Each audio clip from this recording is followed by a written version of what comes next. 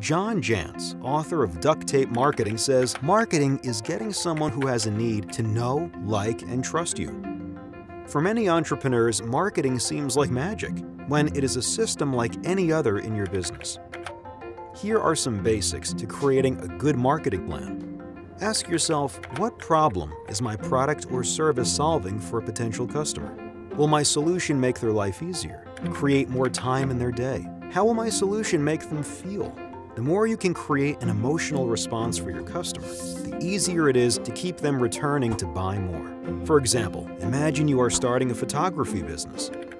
Which of the following messages solves a problem for a potential customer in an emotional way? We take professional photos during special occasions.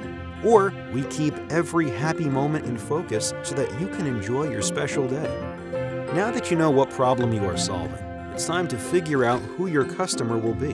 While it is tempting to think of everyone around you as a potential customer, there's probably a much smaller group of people who will appreciate the problem you solve for them. These people are called ideal clients and make up your target market. If your business is about capturing happy moments for customers so they can enjoy their special day, your customer may be someone who appreciates high-quality photos for their wedding day to hang on their hallway wall.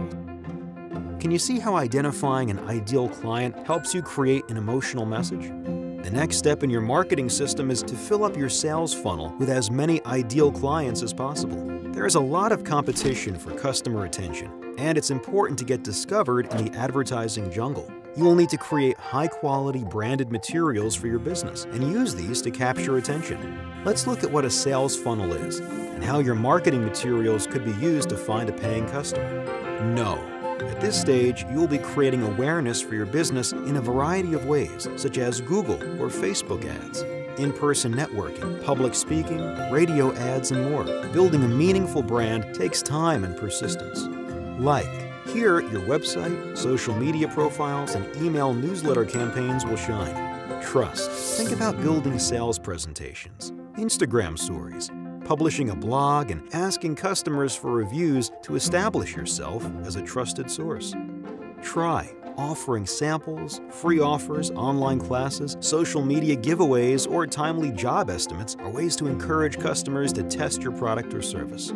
Buy timely order fulfillment, simple pay options, and free add-ons send a message to your customer that you are willing to go the extra mile and offer unexpected value to keep their ongoing business. Many business owners make the mistake of thinking their marketing ends once the customer buys their product or service.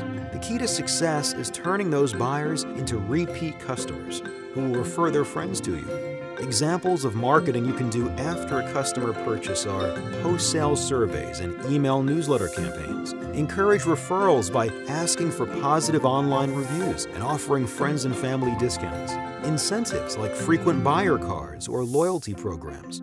There are many cost-effective options you can use to market your business. Social media platforms and online advertising are inexpensive. While the cost may seem low, a lot of time, effort, and planning go into making a marketing campaign successful. Think about how you will access help with your marketing efforts. Many online resources exist that will help you brand and manage your marketing campaigns. You can also reach out locally to marketing companies and social media companies to find out the cost of having someone else manage the day-to-day details. Business Link is here to guide you to great resources and help you with all your business needs. You can reach out anytime to our small business strategist for support.